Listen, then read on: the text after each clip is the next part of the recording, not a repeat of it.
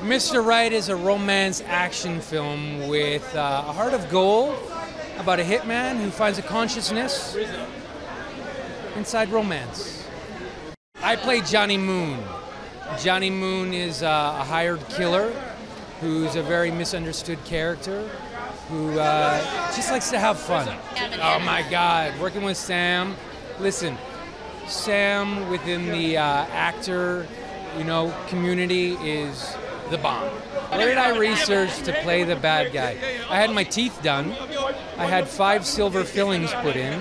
Yeah, we had a very amazing stunt coordinator named Kevin Beard, and all the respect goes out to him who choreographed all these scenes. All the fight scenes were with him. Very safe, very fun, and it's a fun action film, right? So there's a lot of humor within the action too.